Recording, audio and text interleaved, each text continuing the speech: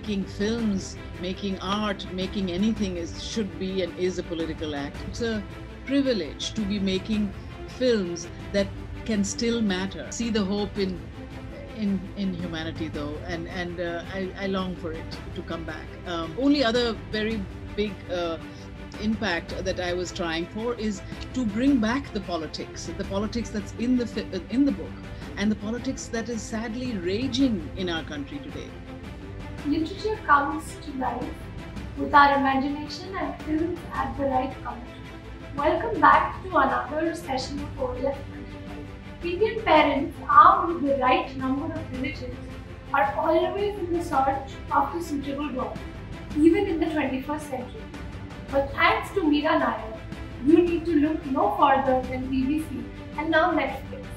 Nair, an Indian-American filmmaker based in New York City, owns the production company Mira Nair, which specializes in films for international audiences on Indian society. Among her best-known films are Mississippi Masala, Kama Sutra, A Tale of Love, The Namesake, Monsoon Wedding, and Salam Bama. Kaveri Bamzai will be talking to her about literature and its suitable adaptation. Hello and welcome to the Odisha Lit Fest with Mira Nair, daughter of Odisha. Very proud to have been born in Bhubaneswar and to have been raised there, and talks so beautifully of it. And I hope she'll talk a little about it today. But really, Mira has taught us to be Desi and to be global much before anyone else. I think when she made Salam Bombay, it opened the eyes of India, not just the world, but the eyes of India to what the possibility was. And as she says, look outside your window, the stories are all there. And she's always been one of the greatest storytellers we have. And it's such a proud moment for me to have her with us at the Odisha Lit Fest. Thank you, Mira. And we're here today to discuss A Suitable Boy. Again, a fantastic literary adaptation, which is so contemporary. So what do you want to go first with? Well, I just want to say Odisha, always Odisha, because it's really a place in my heart that will never go away. And in fact, something I want to very much make a memoir or a story or of our growing up. I have to tell you one small correction. I was born in Rourkela.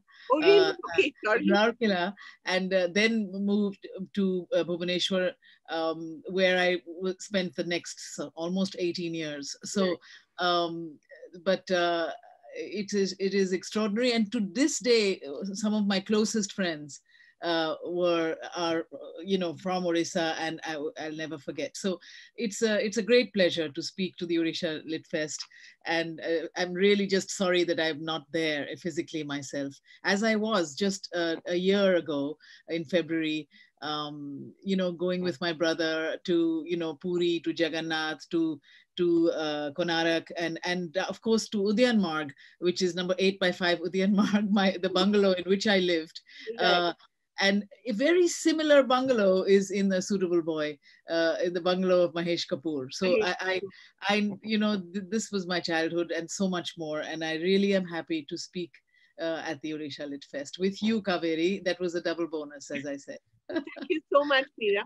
But really, A Suitable Boy is just so wonderful in how contemporary it all is even now, which is also, I mean, it's tragedy as well. It's triumph and it's tragedy, because all the schisms that you talk about, all the deep divisions that are there, are still very much alive. In fact, even in an uglier form. And the beauty about A Suitable Boy is really the love of words and the love of all words, English, Urdu. It's just so fantastic, the celebration of poetry and of prose. So talk a little about that. And because it's so, you've done 3 literary adaptations before, one almost, Shantaram. So that was like 4. So how is it to adapt this particular book? Well, Vikram Seth gave us a complete cornucopia with A Suitable Boy. He has his finger on the pulse of the absolutely extraordinary idiosyncratic characters that make up our humanity in India, whether they be the anglicized lot who speak in rhyme and dream of Keats, or whether they are champagne teas. I love that. And the smitten kitten about to be bitten. Oh, that's just fantastic. That was one of my improvs, I must say, Yeah, but it's because just brilliant.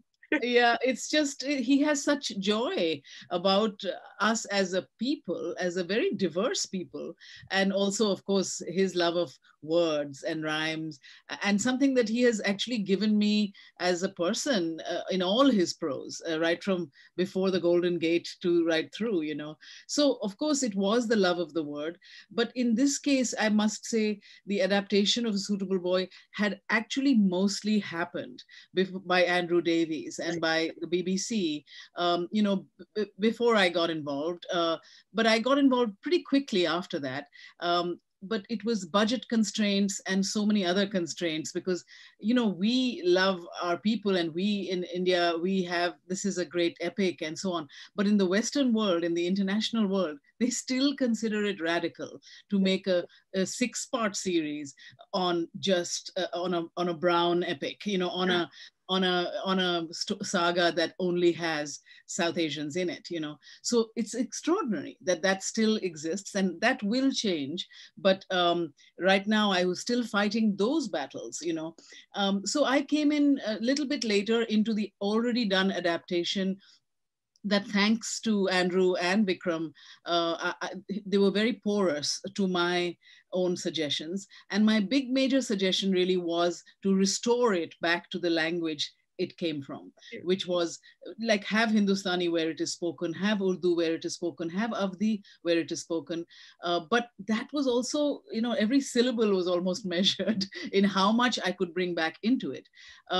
But I was pleased, at least, that we had that sense of truth in it, and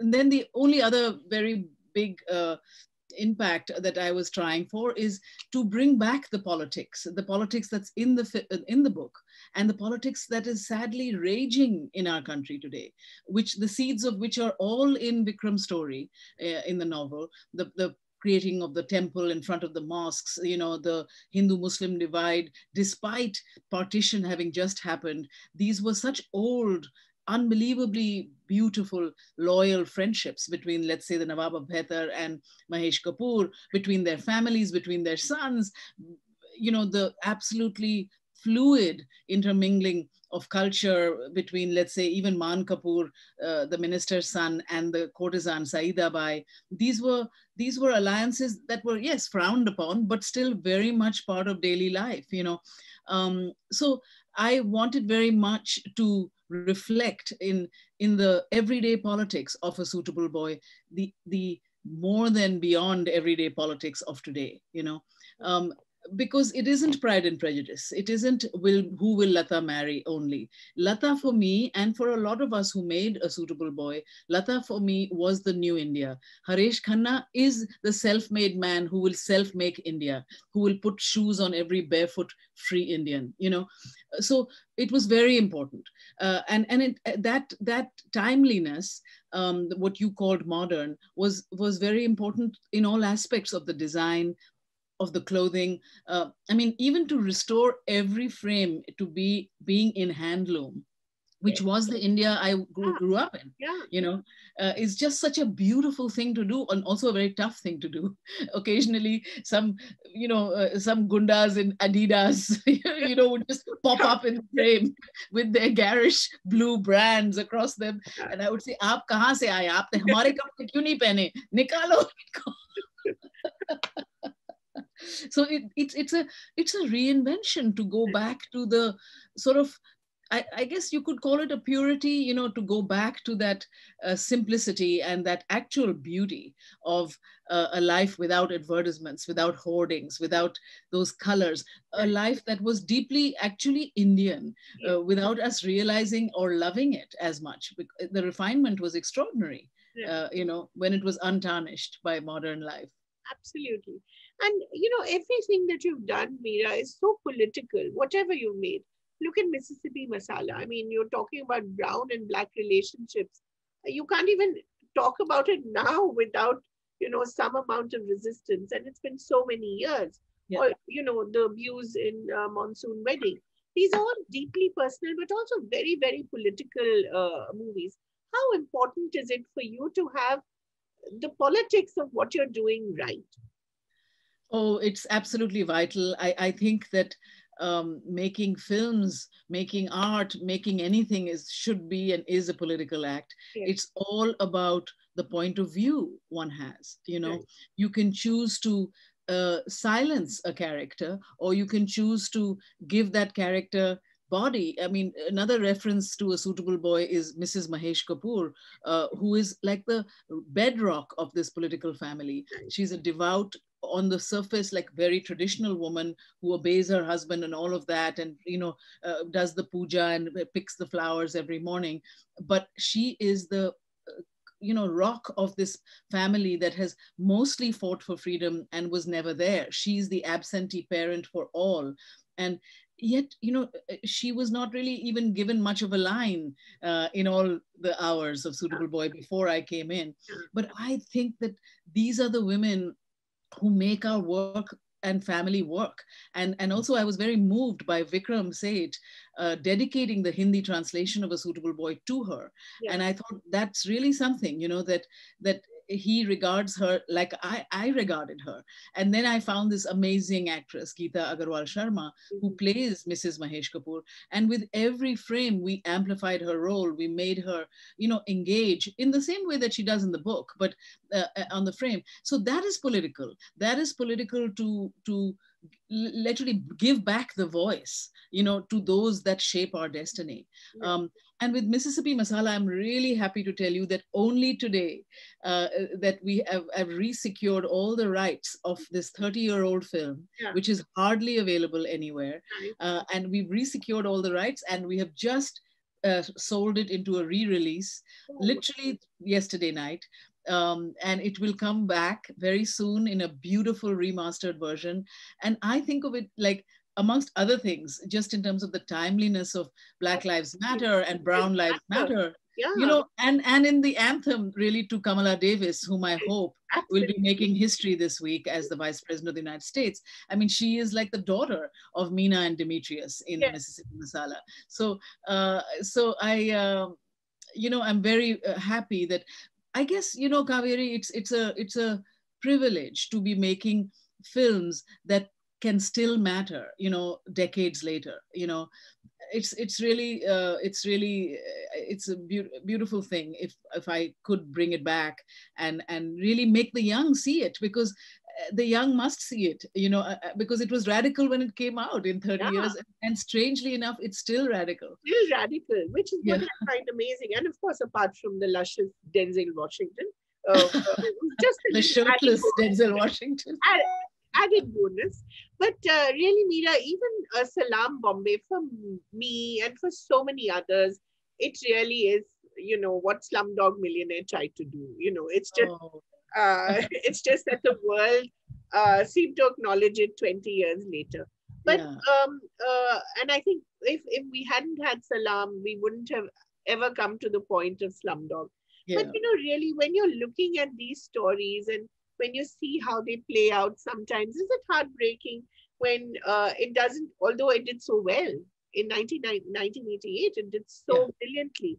And you were really the toast of Hollywood, and you could have done whatever you wanted. Of course, you did whatever you wanted, but you could have done, the usual Hollywood stuff. But sometimes is it heartbreaking when, the world doesn't quite recognize it at that moment, and then in retrospect, it does? I wouldn't. Yes, not heartbreaking is too intense, because you got to protect your heart and you got to, I always say, you have to have the heart of a poet and the skin of an elephant to do what I do.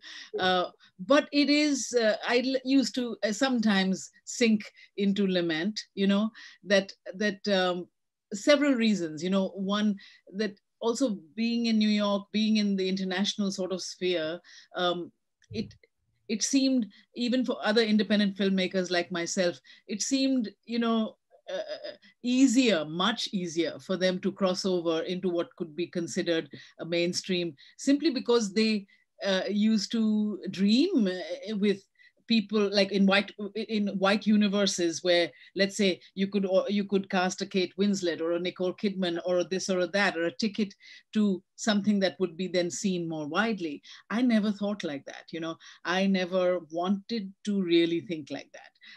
I remember I'd made a wonderful film called Hysterical Blindness, Yes. for which was the white universe. I made it for Uma Thurman, who's a dear friend, Yeah. and asked me to do it, and kind of unwittingly, I mean, without thinking quite, I mean, I did it, and it's a wonderful film. But and I was joking, Juliette Lewis is in it, Jenna Rowlands and Ben Gazzara, people whom I love, you know, from the Cassavetes films. I love actors, and I've fed on them. But I remember joking with Juliette Lewis, who ran into me 10 years later and said, Mira, when are you going to make another film with me? And I said, as soon as white people, you know, begin to be interesting to me, I'll come right back to you, you know. But I definitely felt, you know, right from the beginning that, well, it's a slogan I say a lot. If we don't tell our own stories, you know, no one else will. And if they tell them for us, they'll bugger them up, you know. So we and that's what. So I guess that does define where I go, you know, in the gravitation. And sometimes because of the way we were raised on so much literature, on so much Russian books, and so much English, you know, Vanity Fairs and so on. Sometimes when these adaptations or these books come along that really had meant something to me in my childhood, I say yes, and I enter that world as fluidly as an Indian world. But it is true that I'm drawn to our own, you know, to our own dilemmas and to our own struggles, and especially to our music and to our, you know, and to our poetry, which is limitless in its depth. And I feel like I've only just begun in that exploration. And Saida Bai really is the epitome of all that. And she, you know, she represents Begum Akhtar, and, you know, all that she carries with her. Talk a little about the magnificent Taboo. This is, you know, you worked with her for the second time, and she was so brilliant in The Namesake as well. Talk a little about her. Well, Tabu Jan, it's her birthday just a couple of days ago. Happy birthday to my really piece of my Dil Ka Tukda. She is absolutely extraordinary. In that she actually contains a mystery. She actually contains a mystery, the way that Marlene Dietrich did, or the way the greats have, you know, where she doesn't reveal everything, and she chooses to reveal when she reveals, and at the same time has such a accomplished sense of craft that she knows what each jhalak, each glance would do, you know. And laced with all that is a comic timing that is absolutely unimitable, you know, inimitable. She's a great cackler in private. She cackles and laughs, and we have a very girly relationship in private, in the sense that we love, you know, design, we love fabric, we love dressing up, and we, you know, and raw mango. And sometimes raw mango, and sometimes just rasta kamal, sometimes badla ornis. I mean, we just enjoy aesthetics very, very much beautifully, but mostly the depth of her emotion and the lack of showiness, you know. There is no falsity in Tabu on and off screen, and and I really think, you know, she can pretty much do anything. Although she was kind of, there was no other Saida Bai. I mean, she was the epitome of Saida Bai in terms of the ada, the whole culture, the whole grace, and the wiliness, even, and the mischief, you know, all of it, you know. But I could work with her every, you know, again and again and again, and each time I'm sure she would reveal something new. And I just think she's a real treasure for our country and for our cinema. So, Mira, where are you now at? I believe that there's an Amrita Shergill biopic, which is on the way. I hope it is true because I think she's a fantastic character. You've also talked about perhaps making a series on the refugees, on the urban migrants, which is again a fantastic idea. What are you looking at? What has this period been like for you? Just soaking in, of course, the appreciation for Suitable Boy as well. What are you currently working on? I am currently working on 2 or 3 things, but the thing I'm immediately involved with is a screenplay that a wonderful French-Hungarian writer Clara Royer is writing on Amrita Shergill, produced by a young and Punjabi producer here in New York, Samudrika Arora, who have teamed up with. Yeah, we are deep in it. I'm in my study in New York, and I'm surrounded by, this is her father, Umrao Shergill, and his photographs and everything that she has done, paintings and so on. But Amrita Shergill is an hugely unsung and incredibly iconoclastic, greatest modernist Indian painter of the 20s, 30s, and 40s. She died tragically young, and in her work has emblazoned literally all my films since Salam Bombay. And I make these lookbooks for my films before we begin. And in every one of them, you will see Amrita's paintings. She's taught me about framing, about color, about graphic design. And the bravery of how she sees our own country, so yeah, it's a long time coming. And yeah, so we are deep in it, and I'm hoping that the COVID situation will allow us to shoot next year, and I'm praying it will. That's the first thing that I'm doing, but also we've just putting in all the finishing touches of this big grand 12-year work I've been doing of the Monsoon Wedding stage music. Right. Yeah, and now it's all done. It's really in great shape, and 21 new songs Vishal Bhardwaj made, and such an amazing group of actors, and it's really got that the heart expanding and squeezing emotion of Monsoon Wedding, the film. And it's all live, great, singers, dancers, actors. And finally, we were going to open in London this year, which was shut down by COVID. But now we're going to open more appropriately in India first, in the spring. Yes, in the spring of 2022. That is to say, March of 2022, and then bring it to the Western world and the Eastern world. But first, where it's first at its roots, where it really began, which is India. And so that's the other big project. And then in 2022, I'll start Jungle Prince of Delhi, which is this big Amazon series on the extraordinary true story that was written about in the New York Times by Ellen Barry.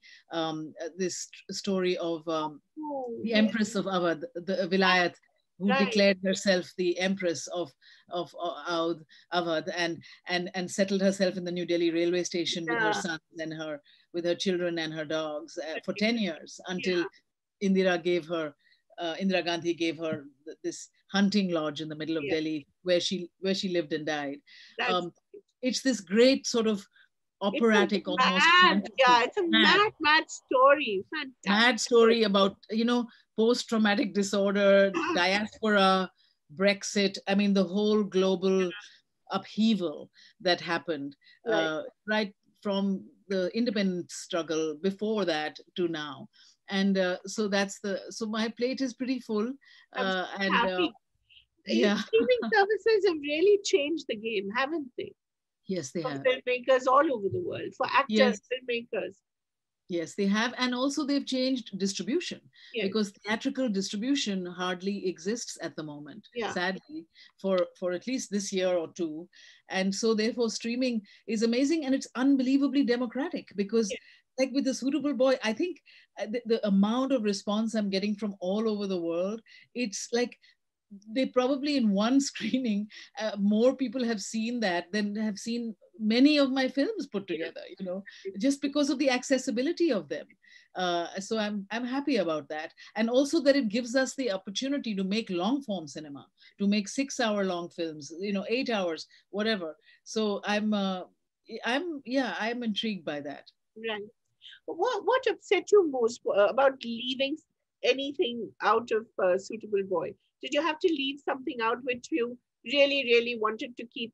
I missed Jawaharlal Nehru's entry, actually. I was just waiting for the actual, you of course have it in footage, documentary footage, Yes.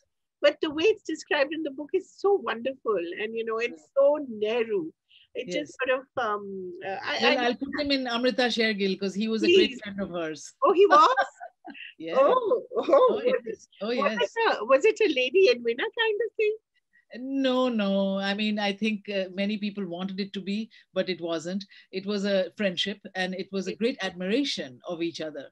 One, He loved her art, and he wanted her to paint his portrait, and she said that she would. He was too beautiful for her to paint him. That she goes. She went for much more for people who are much more twisted and and not as open as he was. But I in Suitable Boy, actually, I missed doing more with Haresh Khanna's life and with Bhaskar's life, the young boy. That because I miss how Haresh, learns that Bhaskar has a mathematical instinct and introduces him to Kabir's father, Professor Durrani, who is a math prof at the university. yeah, And it is because Harish takes the little boy to Professor Durrani that Kabir recognizes this child. yeah, And then in the riot, when the child is almost dead, yeah. saves him. He knows that this is Bhaskar from Lata's family. I loved Professor Durrani, and it was a special love because I wanted to cast my own husband, who is a professor Oh, and who yes. looks Who who do looks is dashing. perfect. Yeah. Very dashing. but I loved that Harish was that person who connected people, Yeah. and I loved that part. But you have to kill your darlings in 6 hours. What to do? Uh, there were several things we could have done, but it honestly was a question of either this way of Suitable Boy or no Suitable Boy. Right. And these are decisions you make for the, I hope, larger good. But Then I love the Chatterjees. I mean, they're my all-time favorites. I'm so glad there's yeah, so much of it there. But yeah, also because Harish and Lata are actually Vikram Seth's parents, isn't? yes, exactly. Yeah, And yeah. you can see the love that. I mean, it makes perfect sense why she chose him and why he chose her. And I think That that for is, me, knowing Vikram's yeah, parents a little bit as I had done, uh, gave me the strength to see, and even the vision, in fact, to think of how to present them, not just as a settlement of yeah, Lata, yeah, but more the self-made new Indian man, yes, of Harish, and also knowing them and seeing the depth of their relationship, over so many years, and their children and their family. There was a great joy and sense, actually, in bringing that to life, because I trusted it. I trusted that that decision was superbly the correct one. yeah. I remember reading reviews of the final season where they said, "Oh, she's gone with him. Oh, what a tragedy." But it's not about that. It's Yeah. really it's so much more. But I Uh, think the West becomes quite focused on the romantic yeah, angle, doesn't it? yeah, That's a very Austinian thing. yeah, yeah, yeah. They are used to that. Will she or won't she? And Right, who will she? right. Um, but for me, it was just part of the larger fabric, and also a real charm in it. Absolutely a charm in it. This I just I and the chemistry between Namit Das, who plays Harish Yes, Khanna, and Tanya Maniktala, yes, who plays Lata, is just you can feel it. It's Pops off perceptible. the screen, yeah. Yeah. And I wanted to use that. The film I kept thinking of when I was shooting those scenes on the train station and inside the compartment was The Householder, the Yes. Merchant Ivory film, with Leela Nair. Yeah, and Shashi, and I just loved that, that the feeling that our life is ahead of us, this is just the beginning, that feeling I wanted to capture in those scenes. And I think that's what one misses in the India of today. You spent so much time here, while you were shooting this. That joy, that simplicity, that elegance, somewhere we've lost that. Apart from, of course, losing the love for words. I think language has become so muddied and so dirty and so crude. But, when you look at the India today, sometimes don't you feel, is this the country that I left so many years ago and I still love so much because you keep coming back and you haven't really given up your Indianness at all? No. And in fact, we have a new home in Nizamuddin East in Delhi. Nice. As of 2-3 years ago. That's where I've been living. And I've actually spent 2-3 years straight making Suitable there, and then just came back this year with the lockdown. I just happened because we were editing in London. And by the way, congratulations, your son won the election. So you raised him right. We both did. Mahmood and I, we are very happy, and we are very thank you. He's really the ray of, he and his socialist pals who have all won 5 seats in the assembly. I really feel a sense that change is going to come, because they're going to make it. They are very open about that, and they have been voted in. So it's great. It's fantastic. Yeah. So very much as soon as the lockdown can make me travel, I'm returning in January to spend the rest of the year there. So I'm very much, especially as I get older, wanting to be home in Delhi. My family is there, and I don't regard myself, I'm still an Indian citizen. It's strange during the election that I cannot vote here. But it's because I've never given up my citizenship in India. And anyway, so I will be returning very soon, and all my films, everything that I'm doing actually is based at home. Stories, yeah. But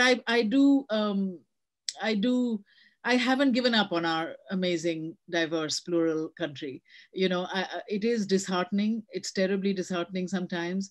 But it is the wave of nationalism across the bloody world that is kind of stoking each other almost. So it's no different here in terms of, look at what we're seeing. I continue to, see the hope in humanity, though, and I long for it to come back. I have, I need it. It's like oxygen a bit.